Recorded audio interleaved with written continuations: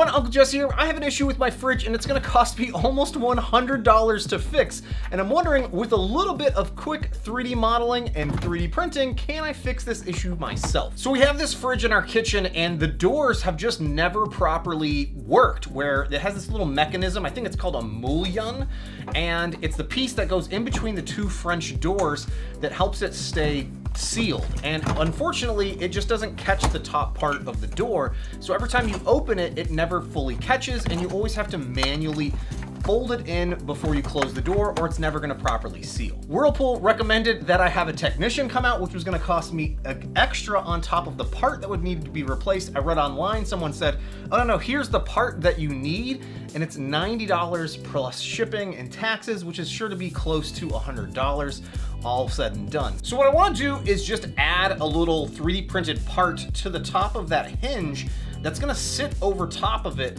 that will allow it to lift up just ever so slightly to catch that hooking mechanism on the door. I should also mention I have digital calipers. I don't know where the heck they are. So what I'm gonna do is I'm gonna use my iPhone and I'm gonna use Polycam. That's gonna allow me to take a bunch of photos or even video to use that will generate a 3D file of whatever it is that I'm scanning. I'll double check, but I think this might also be available on Android. I know it's for sure available on iOS, and it even works on your computer's webcam, which is pretty crazy. This is a paid app, and I just signed up for the 7-day free trial just to test this out. So I'm taking a bunch of photos here, and we're gonna stitch that together to make our 3D rendering that I'm then going to export out from the phone over to my iPad and then bring it into Nomad Sculpt, where I can further modify that file. In Nomad, I'm bringing this in and just cleaning up that 3D scan, removing all of the excess scan data that I don't need, trying my best to really just clean up this 3D scan. And what I'm gonna do after I'm done cleaning up the file is just duplicate it,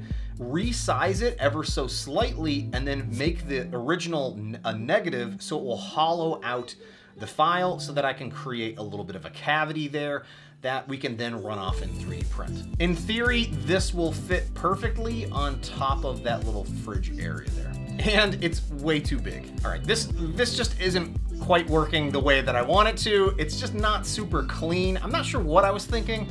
Obviously, if I brought this into something like Fusion 360, someone could whip this up in no time. But what I'm thinking is I'm gonna take my phone and take a picture from the top down and just get that top aerial view of it as best I can from a flat angle dimension there, and then bring it into my iPad onto Adobe Illustrator and create a vector rendering of that I can then export out as an actual 3D file in Tinkercad that we can then further modify. So here we're in Illustrator, I brought in the photo, and I'm just gonna start drawing directly over top of this with the pen tool, and then modifying the points to more accurately fit all around the corners as best I can against that actual image. Then I can also adjust the opacity to make it a little bit easier for me to see where I'm lining up all of those points. Once I've got everything all settled the way I want it to, I'm gonna change this to an outline only. I don't want anything on the center. And then I'm gonna move the points of the outline to the actual outside edge of the print. This way, if I've taken my photo is accurate and I've modeled this correctly, we should be able to just slide this right over top of the actual piece for the fridge. All right, here it is in Tinkercad, and we can tweak this. I can scale it up. Obviously, this looks huge, so I'm gonna have to play around, and maybe what I'll do is I'll bring in the 3D scan that we used from those other apps, bring it in here to try and get it as close as we can to the correct size, and then we'll just have to adjust it with a few test prints and see what actually fits. All right, here's the biggest one. Yep, that's too big. Medium. Let's see if that fits. Oh my gosh, that's a perfect fit. That is like perfect fit. Oh my goodness, I'm so excited about this. Can't believe how well that fits there. I just need to make this taller now so that it sticks out the top. Oh my God, that's perfect. And just to check, this was the smallest. Yeah, this is way too small. It's like good for the top fitting there, but yeah, not gonna fit on there. All right, so all I need to do now is just scale up the length of the Z-axis of the print so it's a lot taller. I don't even care that it has a top on it or not. I just want this to catch the corner there of the bracket so that the door, so that hinge catches and closes and opens properly. All right, here we go, let's test it out. I can't believe how well that fits. It sticks up, it's a little loose. Closes. Oh my goodness, I can't believe this actually works. Oh my goodness, this makes me so happy.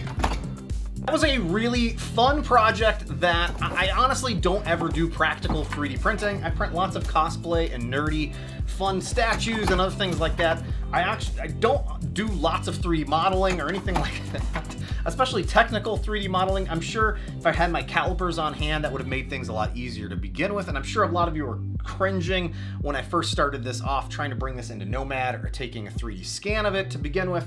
The method of taking a photo and then just drawing it out and bringing it into Tinkercad worked so well, and it was really straightforward and easy to do. This fun little project is also being sponsored by the folks over at Elgoo, who I also happen to be doing a huge giveaway for. Thanks to me hitting recently 200,000 subscribers here on YouTube, we are giving away 5 vouchers over to the Elgoo's Amazon shop, an Elgoo Mars 2 Pro Resin 3D printer, and the Elgoo Saturn, which is an amazing mid-size Resin 3D printer. If you're interested in more information about the giveaway, you'll find links down below, as well as you'll obviously find more information about any of the Elgoo products that I've shown off in today's video, like the Elgoo Neptune 2, along with these other printers that we're giving away. Thanks again to Elgoo for sponsoring today's video. This was a really fun, quick tutorial project. I don't even know if it was so much of a tutorial as much as me just trial and erroring, trying to figure out a way to model this as quickly as I can